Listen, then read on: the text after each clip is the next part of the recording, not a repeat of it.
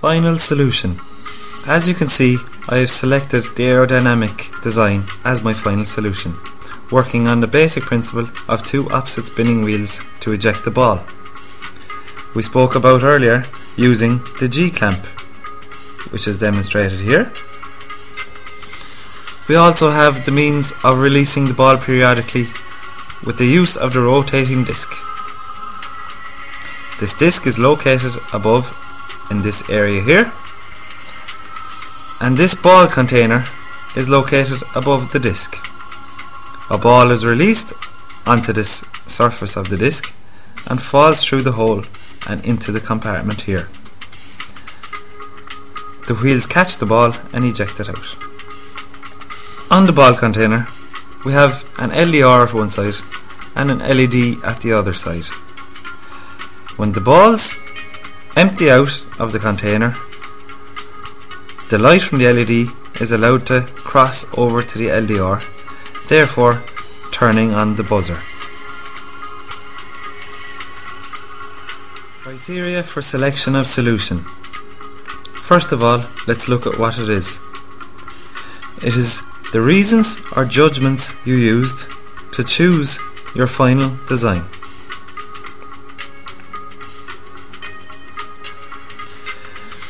You are to focus on two areas: the individual parts of the project, so outline reasons why you chose each design part compared to the other design solutions you found, and likewise for the entire project itself. Pause the video if you wish to read in more detail. Criteria for selection of solution. Writing this into your brief as a document. First of all, let me scroll down just to show you the basic layout of it. The headings I have used are parts of the actual project itself and the chosen solution for each. Basically, you just compare it to the other solutions you found and why you chose it. So for the first one, rationale for selection of the G-clamp design to mount to the project.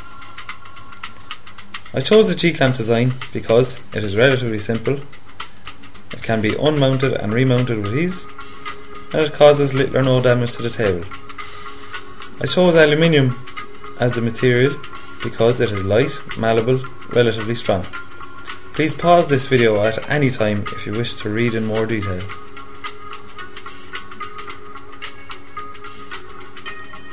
Rationale for selection of the rotating disc mechanism as a means of releasing the ball periodically. I chose this over the servo mechanism because the servo is a bought-in electronic solution, so there is a possibility that I could lose marks. The disc mechanism is not bought in and therefore will require my own individual input. I chose this over the rotating barrel because, if you remember, the rotating barrel was listed in the morphological force analysis technique. I chose this over the barrel because the barrel mechanism would look very bulky and awkward. The disc would look a lot sleeker to incorporate in my aerodynamic design, and the disc is much more achievable and is therefore a better design solution. Rationale for selection of the opposite spinning wheels. I chose this method over the mousetrap mechanism because the mousetrap mechanism is not accurate. There is a possibility the balls may become dented, and the speed at which the balls are ejected can be varied using the wheel method.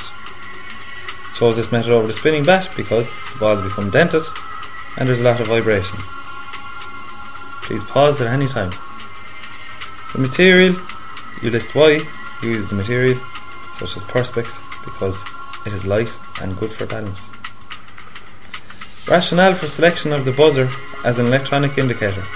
I believe this is a clever and reliable way, signalling that the ball is empty. I chose the buzzer over the LCD screen indicator because it gives a stronger, more definite indication to the player. And then I explained how it is used.